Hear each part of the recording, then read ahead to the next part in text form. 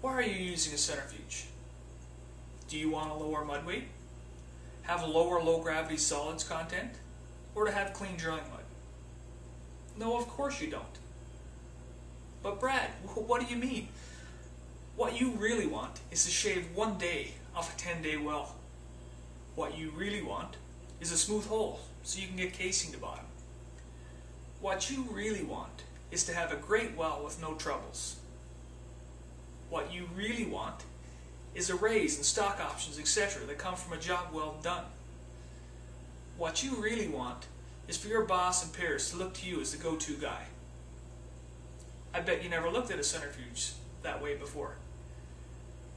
That is why you are using a centrifuge. An outcome or an added benefit is to have a lower mud weight, lower low gravity solids, and clean drilling mud. You might be saying to yourself, well, how can I shave 1 day off a 10-day well? Well, let's look at it this way. Let's say you average 15 meters an hour for a 2,200 meter well.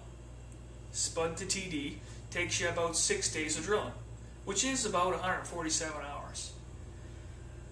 For that well, you do about 4 bit runs. Your mud weight is 1120 or 1130. If you could have a mud weight of around 1070, how much faster would your average ROP be? Hypothetically, let's just say about 3 meters an hour.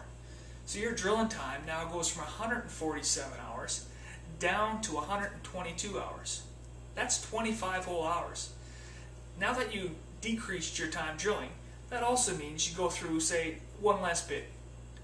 And that 1 less bit, which could be about another 8 hours of savings, just on tripping time alone. The more time your bit is on bottom and turning to the right, means the better your ROI is going to be for that well. Now that's some food for thought. If you enjoyed this video and see value in it, pass it along. Send it to your coworkers and your buddies working at different companies. And I always look forward to your feedback. You can get a hold of me at my Twitter, LinkedIn, my YouTube videos, my blog, website, email, or phone.